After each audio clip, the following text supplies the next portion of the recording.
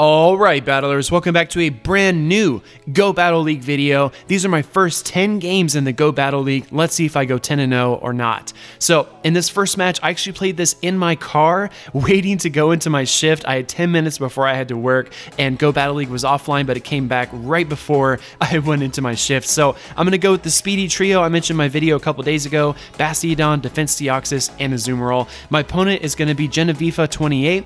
Now trainers, in these matches, I'm going to try to point out what I did right, what I did wrong, and what we can learn from them. In this first game, we both opened Bastiodon, so I swap into Defense Deoxys to use those counters because I know it would be super effective against Bastiodon. However, my opponent counter switches into Altaria. So Altaria is a okay coverage option for Defense Deoxys, but that Rock Slide, as you saw, is going to hurt really badly. So we can tank one Sky Attack from Altaria, no need to shield the first one. Here comes another Rock Slide for me, attempting to get the shield from my opponent, and we get it. So we are at a shield advantage at this point. Altaria is actually going to make a mistake here and use the Sky Attack when they could have just used the Dragon Breath and saved that energy for my next Pokemon.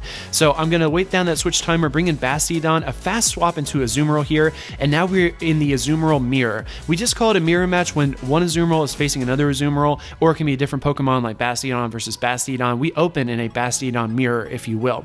So in this particular situation, play rough is the right move to use, and this is really interesting because I actually have a shield advantage. As you remember, I had two shields. My opponent spent one on the Altaria, so in this matchup, I'm going to win because my opponent can only generate enough energy to get to a few play roughs, and as long as I shield one, I'll be okay.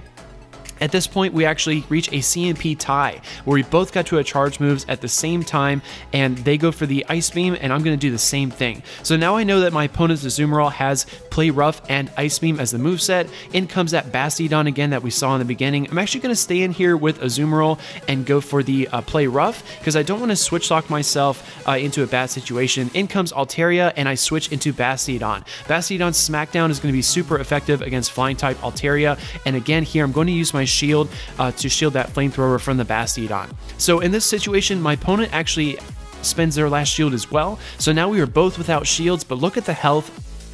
Look at the health difference though. My Bastiodon is very well into the green while my opponent is in the yellow. Only a couple more flamethrowers are going to settle this match. So this is actually a very, very close game for my first game in the Go Battle League. A very intense match, and I had to be very careful of how I made my switches so I didn't put myself at a disadvantage, because my opponent could have easily beaten me if they would have done a couple of things differently. So I do fire off the flamethrower here to take down the Bastiodon and win that game. GG's. Going to the next game, I'm going to use the Linden Trio. This is Skunk Tank, but with the same two Pokemon, Defense Deoxys and Azumarill in the back. My next opponent, I love this name, Karn on the Cob 13. Trainers, if you were watching this and you battled me, let me know in the comments down below. I would love to connect with you. I know that Go Battle League matches you with trainers all across the world. I think it's really, really exciting. So my Skunk Tank is actually going to get to the crunch before my opponent gets to their charge move. I'm assuming a big charge move here, something like a Hydro Pump, so I do decide to shield my Skunk Tank. It is just the Water Pulse though, so I probably could have gone without shielding that, but in these Go Battle League matches, you never know. We are at a shield disadvantage. In comes Lapras, and at this point, trainers, I'm actually not going to switch out of my Skunk Tank, because if I switch, my opponent's unable to switch, and they could catch me at a really bad situation if I switch in something that they have a counter to. So I'm going to fire off, try to get to a couple of crunches there, but it doesn't quite work. We are now tied up at shields, and my Defense Deoxys comes in with full health. So I'm going to tank this Blizzard from Lapras. Defense Deoxys is very strong. That was a Water Gun Lapras, as you probably noticed. In comes this Arcanine, and Arcanine is a interesting fire-type Pokemon. I'm going to try to drop double Rock Slides on it, and we actually get to the second Rock Slide. So fire is weak to rock, and here comes the Rock Slide, super effective. My last Pokemon is going to come in here, Azumarill, and one bubble will win us the game. Going to this match, I'm going to use the For the Battle squad. This is Altaria, Charizard, and Azumarill. We're going up against my opponent here, and I open Altaria into Breloom. So Breloom is a grass and fighting type, two types that are weak to flying. In comes Durant, and we make a simultaneous swap. I bring out Charizard, and the Fire Spans are going to work down that Bug Steel Durant so fast. In comes Azumarill, and why not go for the heavy-hitting move? I actually go for Blast Burn. So Blast Burn is actually the right move to use here, even though Charizard's a fire type and Azumarill is water, because Azumarill is going to resist that Dragon Claw because Azumarill is part fairy.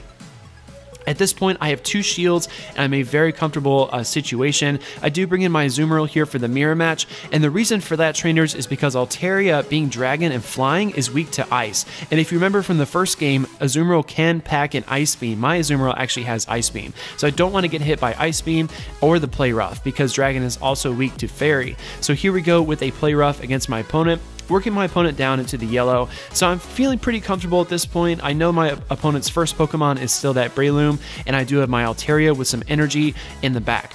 So this is an interesting thing about PvP as well. When you store up energy and then you swap, unlike raiding, you actually get to keep your energy. I bring in the Altaria here, and we are so close to the Sky Attack, we get it. Sky Attack is going to one-shot that Breloom, and that is GG's.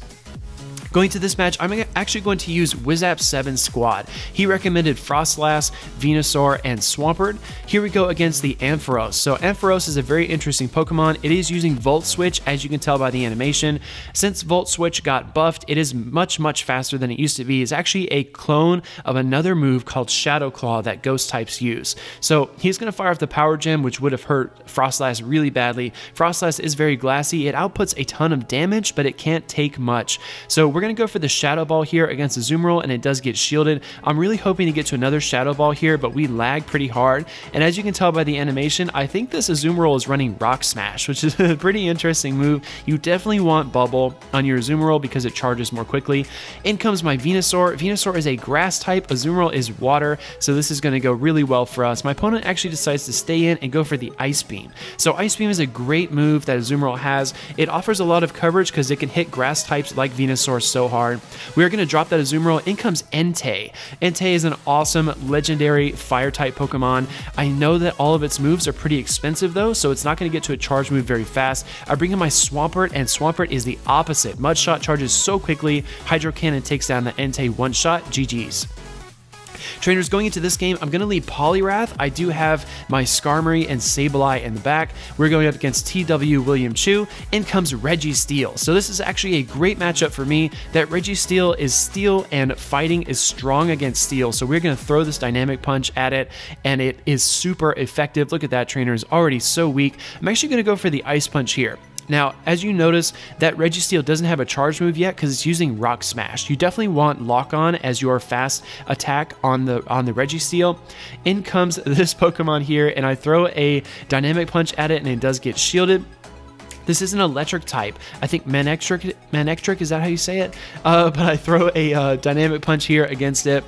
And you're actually going to see in this match, trainers, a Poliwrath sweep. And this highlights the importance of bringing a flying type in your trio because Poliwrath is just so strong. In comes Tauros, and I don't know what a fast attack that is, but it's adding up pretty quickly. I throw one Dynamic Punch, and Mud Shot is so quick to get to another move. We actually throw a last second Dynamic Punch, and this will KO the Tauros for the win. GG's.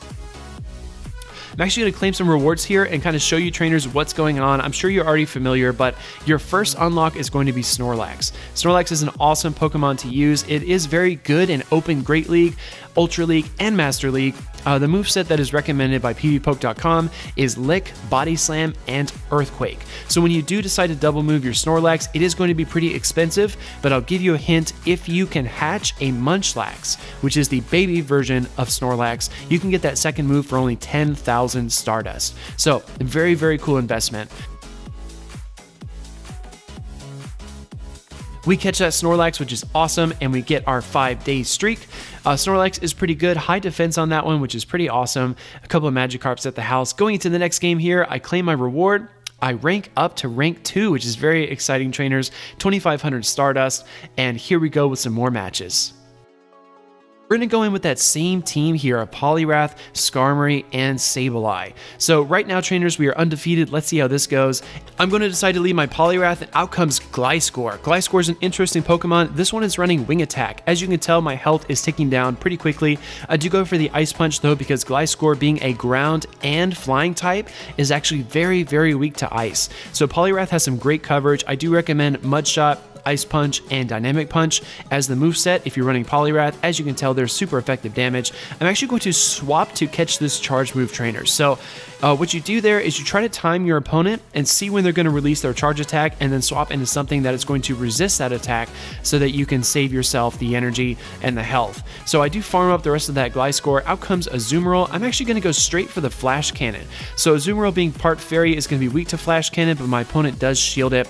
As you can see as well, my opponent is out of shields. So Skarmory is actually, I'm actually going to give it a shield here and keep it around for a little while longer. I really want to land this Flash Cannon on Azumarill to see how much damage it does.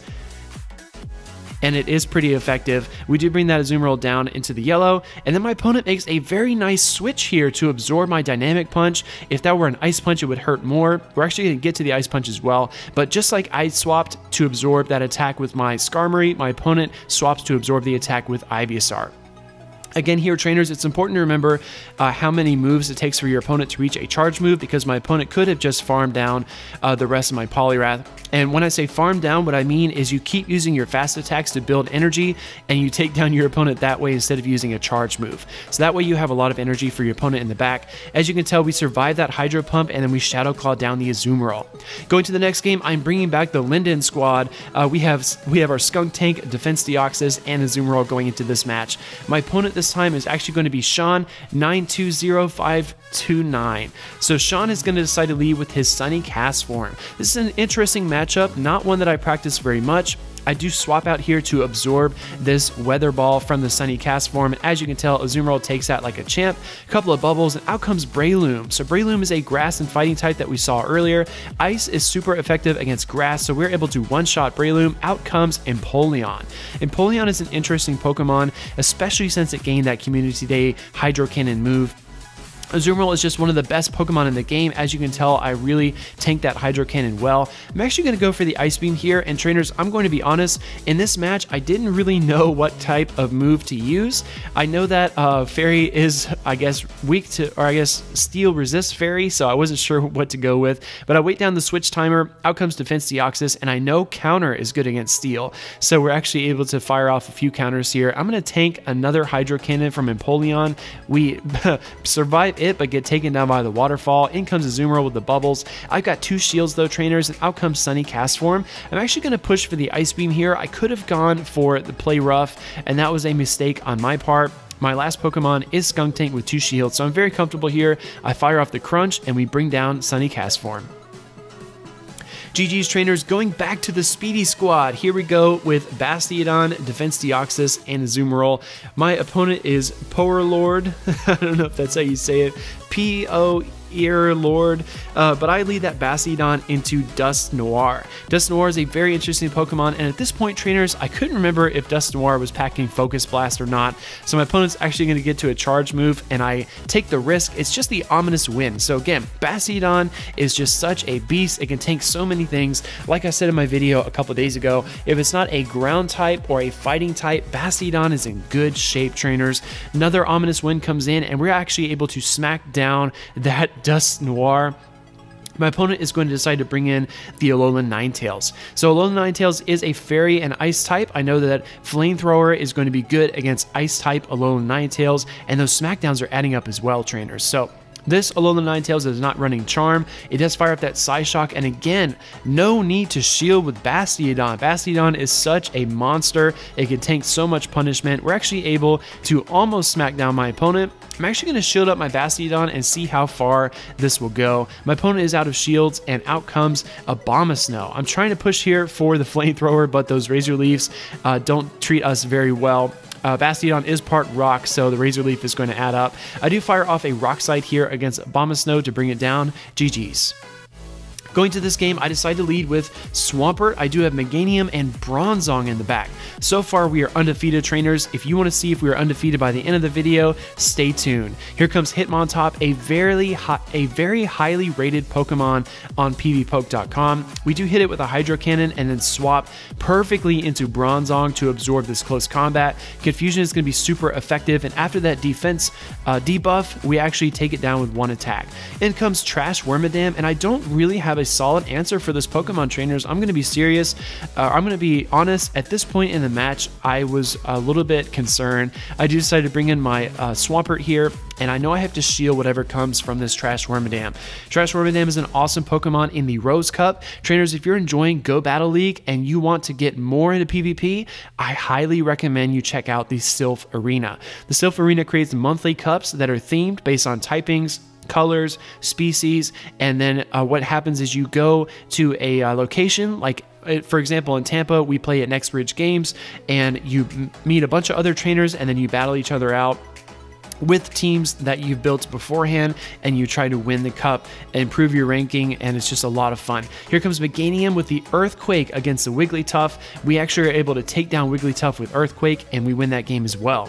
Going to this game, I decided to lead Lapras. I do have Umbreon and Venusaur in the back. So a lot of the comments I saw from my previous video were, what do you do when you face a Azumarill? Do you bring a grass type? Do you rely on the mirror? What are some good counters? So I actually bring Venusaur this time to try to test that out. So this Deoxys is not defense form, that's actually speed form, and as you can tell, it's very, very weak. Ice Shards were taking huge chunks out of it. In comes Kangaskhan, and I go for the Surf. I'm actually going to go for another Surf here with Lapras. I know Kangaskhan has access to Power Up Punch. I'm actually going to swap here into Venusaur. So we already took both of the shields from my opponent, and Venusaur charges so fast. Community Day move Frenzy Plant is going to one-shot Kangaskhan. Out comes Lapras, and we are in good shape, trainers. This Lapras, as you can tell by the animation, is running Frost Breath. In an earlier game, we saw a Water Gun Lapras. This is Frost Breath. We actually take down that that Deoxys really quickly and claim our rewards. But as I was saying, trainers, some moves are preferred. For Lapras, Ice Shard is actually the best energy generating move that you can get. It is a legacy move that you can only get from the Lapras Raid Day or a special research task, so be on the lookout for that. We're going to claim our Stardust here, and then here we go, the Holy Grail, the Charged TMs. So excited to get these Charged TMs, and trainers, if you're excited for the Elite TMs that are in the code that might be dropping any day now, leave me a like and let me know down in the comments how happy you are to see a TM rework. Trainers, we went 10-0 in our first Go Battle League matches. I had so much fun. I'm playing as much as I can, and I actually need to walk 5 kilometers to get my next set of matches, so I'm going to do that right now. If you enjoyed this video, leave me a like, comment down below what you thought, let me know if you're enjoying Go Battle League, and check out the Sylph Arena, and then subscribe to see more.